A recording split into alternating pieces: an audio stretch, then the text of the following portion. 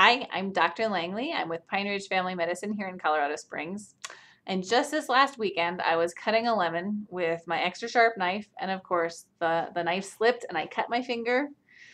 And I was bleeding pretty bad and it hurt a lot. Man, sometimes I forget how much it hurts to cut yourself. And I was thinking, does this need stitches? And I, as a medical professional, have a little bit more background and was reflecting on how much making that decision kind of stinks. I mean, going to the ER or urgent care isn't a fun situation. So you really want to be sure that something needs stitches before you go in. So that's what this video is about, is helping you determine what needs stitches and what doesn't. So the idea behind any kind of wound closure, because there's a variety, we're going to be talking about them as well in a little bit, is that there's a couple goals of them. Number one is to avoid infection. The smaller the hole in your skin is, the less likely that bad bacteria will get in there and cause infection. Okay, so that's one reason to consider getting a wound closed.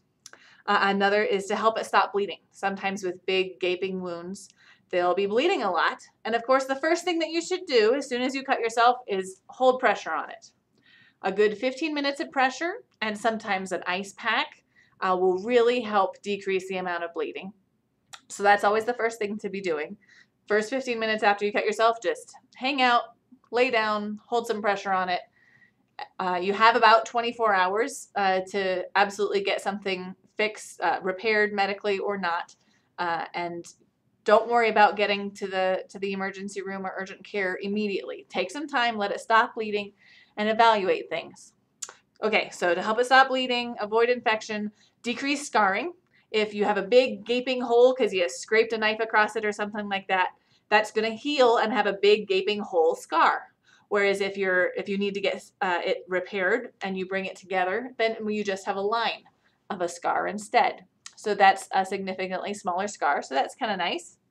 And also, if your injury tends to be in a high tension area, like on the back of your knuckles, let's say, every time, if you just try to let it heal on its own, every time you flex those fingers and stretch that skin out, that creates a lot of tension across the top of your skin and can make it hard to heal. It seems like every single time you're bending your fingers, that wound is just opening up all over again, and then you have the risk of infection and bleeding all over again. So that's another one of the big positives about getting something medically repaired, put back together, no matter how it's done. There are some downsides to stitches, or times when stitches are a bad idea. First of all, just like I mentioned a little bit ago, if it's been too long, if it's been more than about 24 hours, the skin has already started to heal and built up pink granulation tissue is what it's called. And after that process has begun, it's really not going to benefit anything to bring the wound together. It's probably going to heal on its own the way it wants to, no matter how you repair it. So it's better after about 24 hours to just let it heal on its own. If there's no gaping in the wound, then it's an indication that you might not need stitches either. So what that means is with wounds, sometimes they just come together on their own if they're not that deep, if they're not that big, in which case they're probably going to heal okay by themselves. If you've got a wound, though, that just is sitting there and it's got a hole in it, if it's gaping open, and sometimes you can see some white fatty tissue underneath there, that's a good indication that it might need stitches. Sometimes if a cut is over a mucous membrane, a common one with kids, for example, is on their lip. If that whole cut, if they banged their tooth against their lip and it caused a cut on their lip, if that cut doesn't go into the skin at all, then it doesn't need stitches. It's going to heal up on its own really well because that mucous membrane, that softer area of your lip or inside your mouth tends to heal on its own really, really well.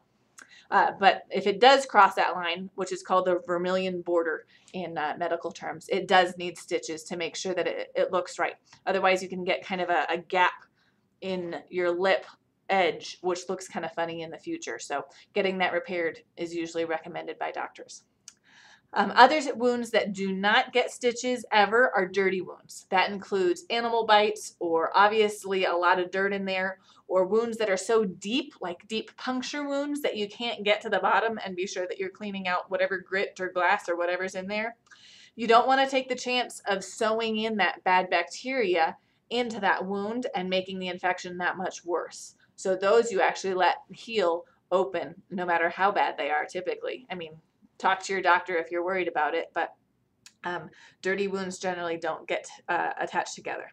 Okay, so you've decided you need some kind of medical attention. What's really cool about a lot of doctors these days is they have a variety of ways to numb up the wound so that the stitches or staples don't hurt so much. So it can be the injectable lidocaine, the injectable numbing medicine that does tend to burn going in, but it works really fast and it works really well. For kids, sometimes I'll do an EMLA topical, so kind of a gel that you put on top of the wound and let it sit. That tends to take longer. I mean, maybe even up to an hour to really soak in and bring some good pain relief. So it's kind of obnoxious to wait an hour, but depending on the kid, it can be the only way that you'll get stitches in them. But no matter what kind of numbing medicine the doctor's using, please make sure that they wait long enough, that you're having good pain control. Some doctors will be anxious to get things going and they'll start doing stitches, but if you're feeling those stitches and you had the lidocaine injected, ask the doctor to wait a little bit longer, because it can take up to 15 minutes for that medicine to completely kick in, even if it was injected into the area. And if you already suffered through that lidocaine injection, you might as well have good relief for the stitches being placed. But there are other options for wound repair as well. It's not just stitches, is it? So let's see, I've got some examples here. Even when it comes to stitches, there's a wide variety of stitches that doctors can work with. Bigger needles and smaller needles, cutting needles versus just pointy needles, and different sizes of thread, absorbable versus non-absorbable.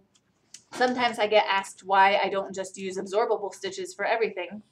And absorbable stitches are great for deep wounds where I have to do one closure deep inside and then another closure of just the skin across the top. I use the non-absorbable. And this is why I can be really in control of those non-absorbable stitches about when they come out. And they tend to come out cleaner with less scarring. The absorbable sutures, sometimes they come out too early. They get absorbed by your body too fast and the wound isn't ready for them to be removed yet. And then there's nothing I can do. I can't put more stitches in. Or sometimes they take too long, which usually isn't a big deal. I can still usually cut them out. But sometimes that results in some worse scarring than I would have had otherwise. So that's why I prefer to do the stitches that I have to remove, the non-absorbable stitches on the outside, because I can really be in control of how that heals and make it look perfect. Other options though, here's an example of a skin stapler. It's called a stapler. It does look like staples. They're little metal pieces, but they're different than staples in a couple key ways that not everyone understands. So say you've got a piece of skin with a hole in it and you're trying to use staples to hold it together. The staples go into your skin nice and cleanly and make kind of a loop there, kind of like a stitch, but it's faster and it's still very strong. And then one of the really cool things is how the device to remove staples presses down at the top at the same time as bending the two arms up, so it comes really smoothly out of your skin. I think it's a really clever device. So it's not completely painless, but it's really not bad.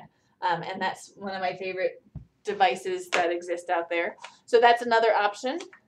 And you've probably also heard of different adhesive glues, Dermabond. Some people will even use super glue, crazy glue for cuts. I can't really say that I recommend that. You never know what kind of bacteria is in those glues.